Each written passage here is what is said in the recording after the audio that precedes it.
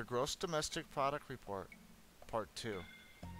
This is the second of a two-part series on an overview of the Gross Domestic Product Report for all markets. Let's continue with the report.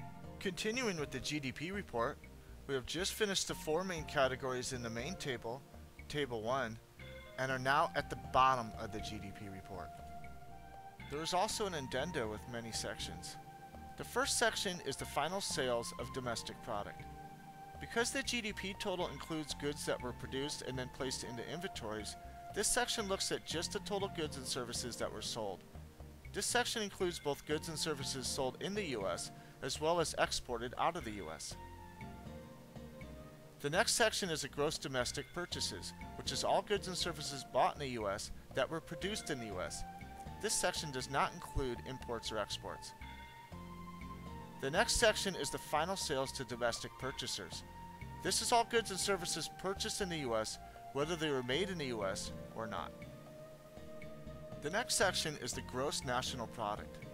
The gross national product is similar to the gross domestic product, but there is a major difference.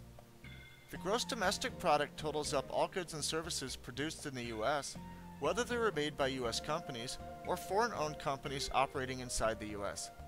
It does not include goods or services produced by U.S. companies that are not located in the United States. The gross national product totals up all goods and services produced by U.S. companies, whether the companies are located in the United States or not. However, it does not include goods and services produced by foreign-owned companies located in the U.S. An example is that products produced from a Honda Motors car plant located inside the U.S. is added to the total for GDP, but not added to the total for GNP, whereas the goods produced from a Ford plant located in Europe is added to the gross national product, but not added to the gross domestic product. The next section is disposable personal income. When people have more disposable income, they tend to spend more, which increases demand. The last part of the table has the main sections listed again, only this time with current dollars instead of real dollars. In other words, these totals include changes in price from inflation added back in. The rest of the report contains many tables. There are tables breaking down the data from Table 1 into much more detail, showing statistics from individual sectors. There are also tables showing the actual dollar values of GDP, tables showing GDP as index numbers, price tables, income tables, corporate tables, and more. At first glance, it can seem a little overwhelming. However, once one becomes familiar with the way the report is laid out, the tables become easy to read. One table worth mentioning here is the Appendix Table, A. The second half of the table contains a series of price indexes. Similar to the Consumer Price Index, this section shows the changes in prices for goods and services. However, whereas the Consumer Price Index report uses a basket of goods to determine price changes, this table uses the change in prices for all goods and services.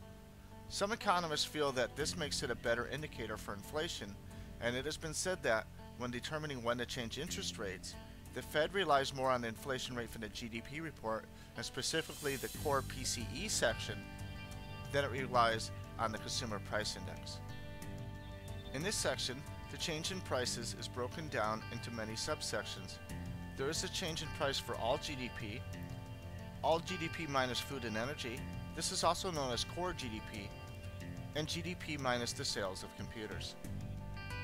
Then there's the change in gross domestic purchases. In other words, the change in price for all goods and services purchased in the U.S., whether the goods and services were made in the USA or not. Following that is the change in core gross domestic purchases and gross domestic purchases minus computers. Finally, there's the change in prices for personal consumption expenditures. This is the change in prices for all goods and services purchased by consumers. It excludes purchases by businesses and government.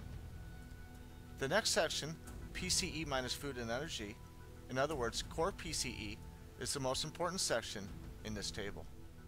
Because the prices on food and energy can be affected short-term by things like weather changes, leaving in these two categories often paints an unfair view of the economy.